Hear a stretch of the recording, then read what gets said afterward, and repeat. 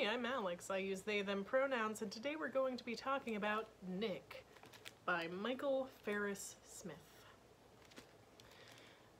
So mainly this is just going to be one giant hate rant over this book. So if you're ready to get into some shit, here it is. For those of you who don't know, The Great Gatsby by F. Scott Fitzgerald recently moved into the public domain, which means that the characters of The Great Gatsby can be publicly used and they don't disrupt copyright, which is how Nick comes into play. Nick is a book which is centered around the narrator of The Great Gatsby, Nick Carraway, and goes into his life before The Great Gatsby. Yeah. My main issue with this is one of queerbaiting, and I am gonna go into it, of course, but initially I just want to explain what I'm talking about. So queerbaiting is a media, cultural art phenomena where a piece of media is digested by people and they recognize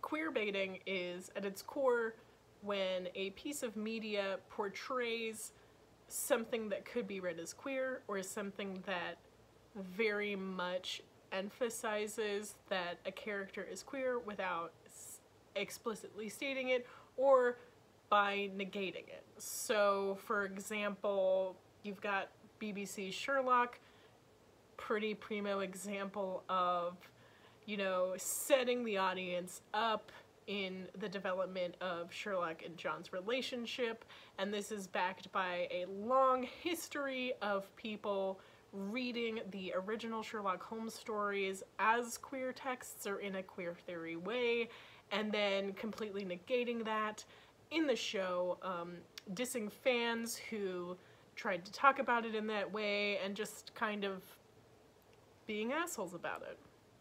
What stinks about queerbaiting, of course, is that for people of the LGBT community, this means, one, we don't actually get queer people in texts, and two, people are often, like, called crazy. Like often fans of something will get gaslit, despite the fact that there's an actual substantial reason for this.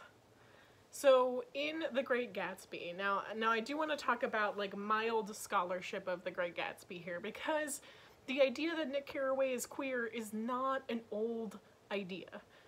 For a long time, queer theorists and just literary scholars have argued that Nick Carraway is kind of into Gatsby in a way that isn't necessarily backed by just being a normal, like, straight guy, or just being somebody who isn't in love with Gatsby. You can see this in the book if you read it. There are multiple articles regarding it. One of them is the queering of Nick Carraway, I believe. I'll link it down below.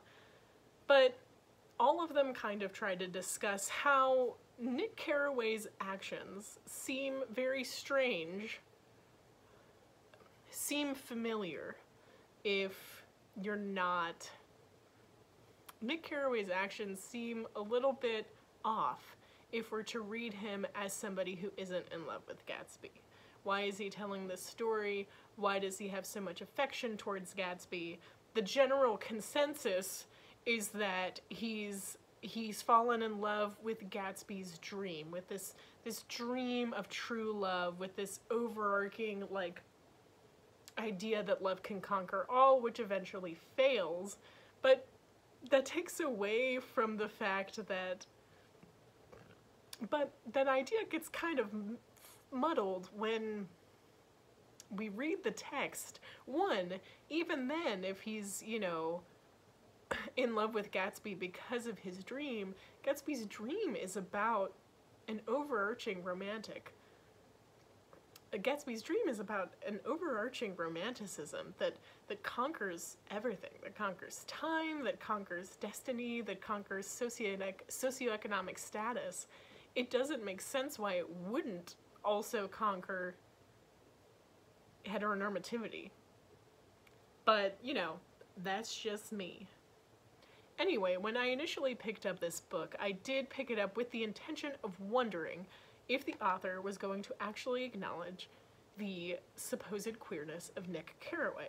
So I do want to preamble this with, yes, I know that I'm a little bit biased. However, I still think I'm still gonna boof on it because I fucking want to. So, whatever.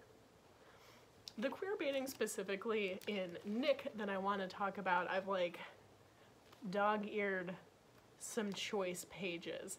And I will say, like, as a general review of this book, the first half I was down for. Then the second half got kind of weird, and we'll go into that. But the first half of the book is essentially Nick during World War I. So he is in the trenches, and the narrative is interspersed between, like, battles and between his relationship with this woman that he meets in Paris and eventually falls in love with. So his first interaction with this woman, who I might add is, like, weirdly not named until, like, a couple chapters in, which is whatever. But his first interaction with Ella, who he eventually falls in love with, there's the dialogue. Ella is discussing, she's cut her hair short, and she's discussing how men don't often like that. And Nick says, well, I like it this way. To which she responds, then maybe you are not a man. Maybe you are something different. Now, okay, so this is page 21, forgive me, of a almost 300-page book. And there's already a discussion about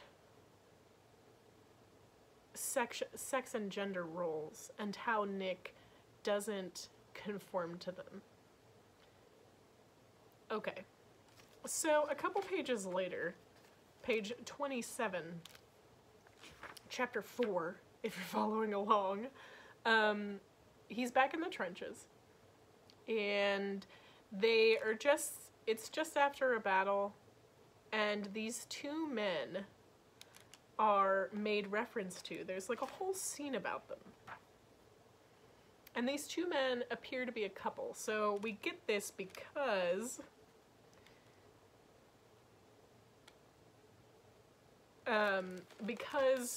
of one of Nick's comrades in arms who says, out yonder, got two lollipops dancing around like schoolgirls. Looks like they got no idea where they are, or who they are, don't seem like. Hope their pockets ain't filled with grenades. And then it describes the soldiers. The two soldiers skipped and swayed, stopped once and shared a long embrace, and the jeers and whistles multiplied by the couple, but the couple ignored.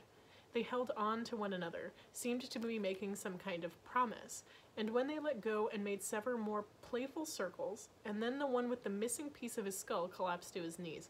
Sorry, I didn't mention that. One of them has a missing piece of his skull. And a soldier says, go ahead and gun him, somebody called out. But that was met with disagreement as the men wanted the show to go on, to which Nick replies, shoot them.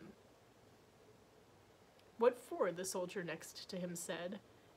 Nick looked at him, the grin on his face as he took in the spectacle, something both grave and childlike in his expression. Nick didn't answer, and he watched again. So, I mean, the scene carries on. I'm not going to read it all out, but essentially, essentially my argument is, why the fuck do we have a scene of queerness in this book that is going to become straight? or not become straight, is a straight text. Nick Carraway is not going to be queered in this text. So why did Farris decide to include, kind of unnecessarily, a passage which distinctly brings up queerness in the military between two men? Like, what is the purpose of this, if not to set the reader up to assume that this will come back later? This could have been, this level of trauma, this sadness could have been done in a straight way, and also could have been done in a completely different way, void of these characters. So there was the active choice to make a couple who one of them was going to be dying. Like, there was that active choice, and then to have that choice be two men, two soldiers, is one decision. And then to have both of these men die, to have one man die because of his injury and the other to die because he's shot at by his comrades. What is the purpose of this, if not to express, one, the hardship of the queer community during this time, and two, if not to lead the reader to assume that queerness is going to be a part of the text? Like, what is the point of these side characters being queer if this is not going to be brought up again? And it really isn't. Like, these are the only queer characters that we get. And if we assume that Nick's queer, which the text barely grazes on, possibly if you read into it, but like never comes to fruition, it just doesn't make a lot of sense. Later on, Nick also in the trenches. So all of these happen in the span of like the first 60 pages. So we've got like a lot of, when Nick is in the trenches, there's a lot of reference to queerness,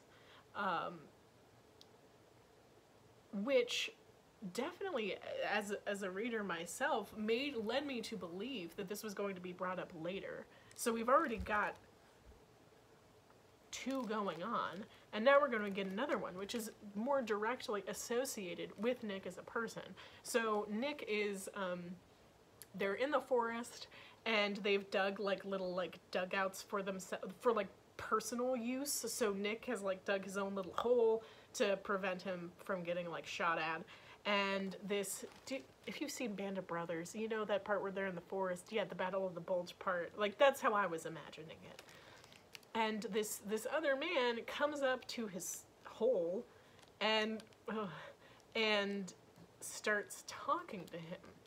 And Nick doesn't really want to talk because he's shy, but he starts talking to him, and in the conversation, the man asks, "You got a girl?"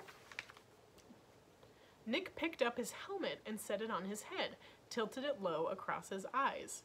"I said you got a girl." "No, I don't neither, and I'm glad about it." "Go ahead and tell me why."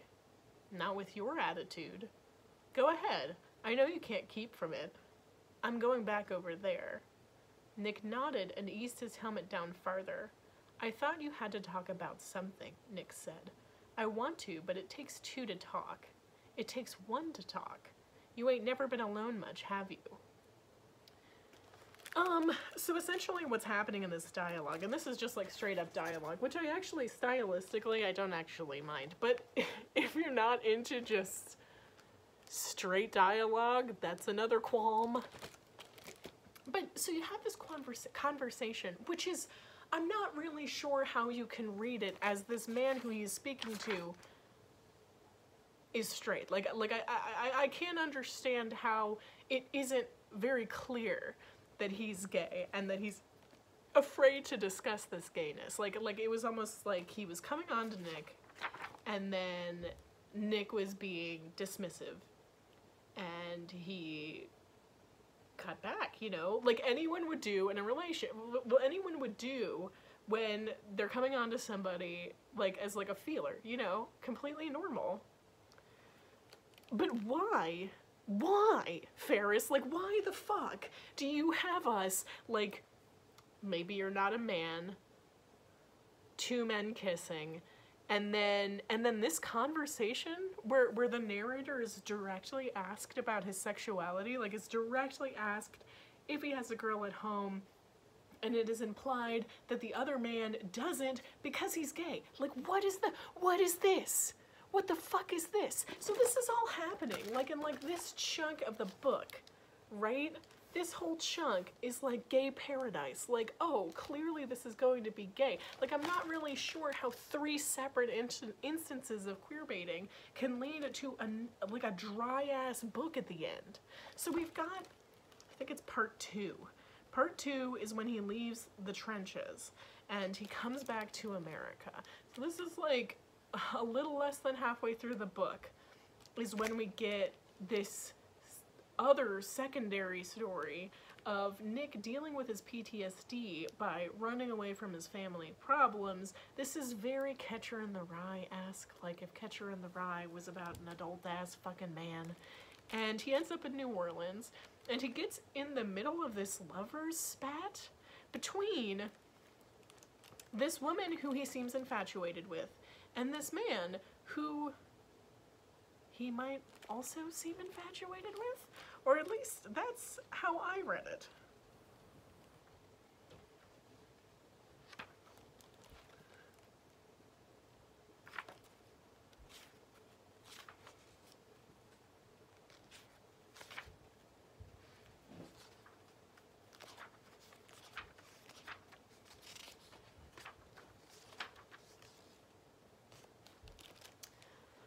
So, this is almost a true halfway through the book. He meets Judah. And initially, Nick takes him for a much older man.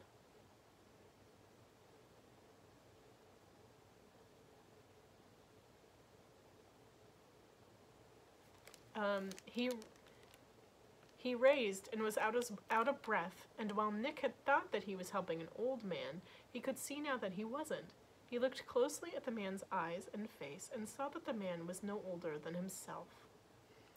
So essentially what Nick discovers is that Judah is also a war veteran. He has severe burns, severe pain, chronic pain from what he encountered in the trenches.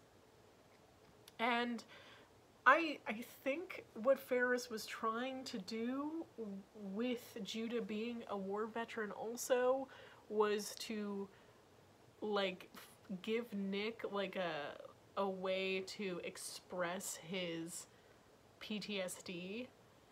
However, from my reading of it, you already had two, like, the only 2 queer men that we've seen thus far in this book have also been soldiers, have both been soldiers. So we've seen queerness and it's almost been directly associated with the military.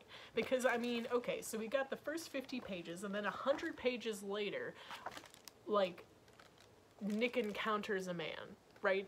Like, and so I'm like, okay, so he, of course he's a soldier, because up until this point in the book, queerness has always been associated with war. Like, that makes sense. Does that make sense? Am I fucking crazy? And freaking... So you got this dude, right?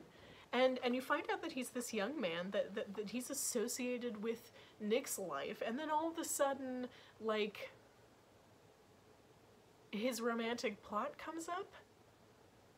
See, this is where I get heavily confused, because the first half of the book was essentially a World War I novel, which I'm into. The second half of the book was very muddled plot-wise. It had a direct plot, but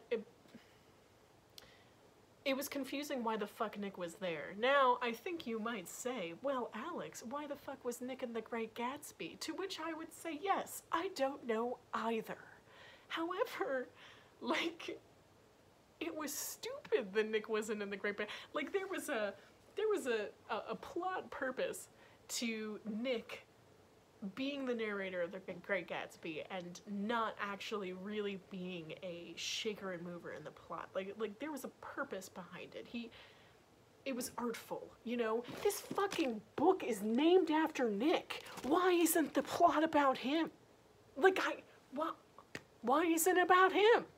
What are you doing, Farris? Why is the last half of the book just talking about another, like, weirdly doomed love story that is, shall I say, lamer than Daisy and Gatsby's? It's just, it doesn't fucking make sense. So freaking after I trudged through fucking 230 pages of this freaking boring-ass queer-baiting book, fucking we get this part where Judah is legit breaking down. So Judah is...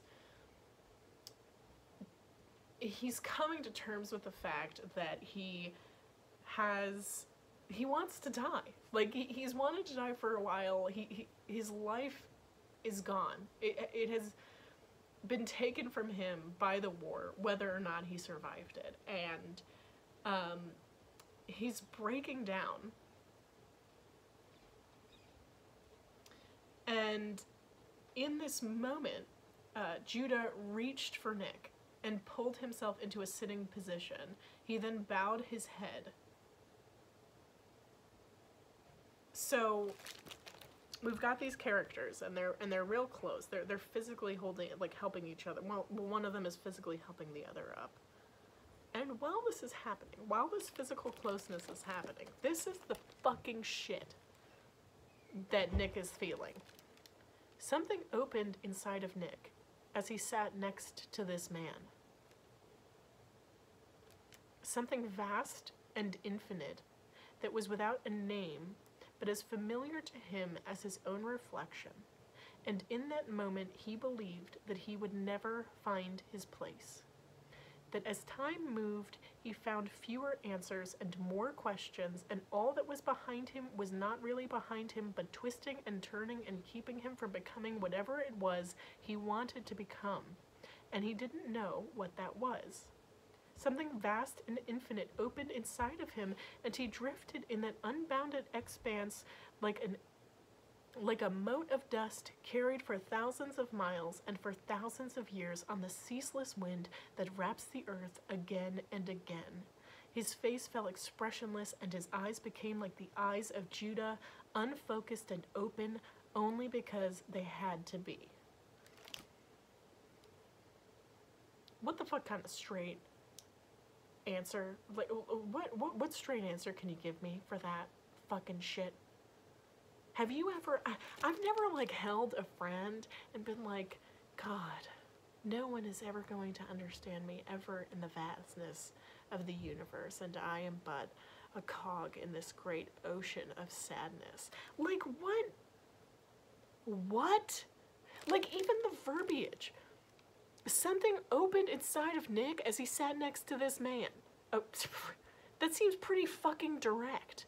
Like, the fact that he would never find his place.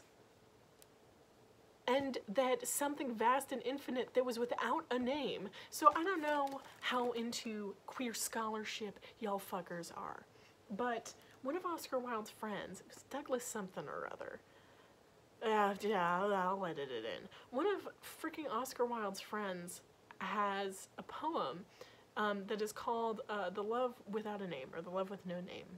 And it is literally talking about gay love here, okay? What? How can you...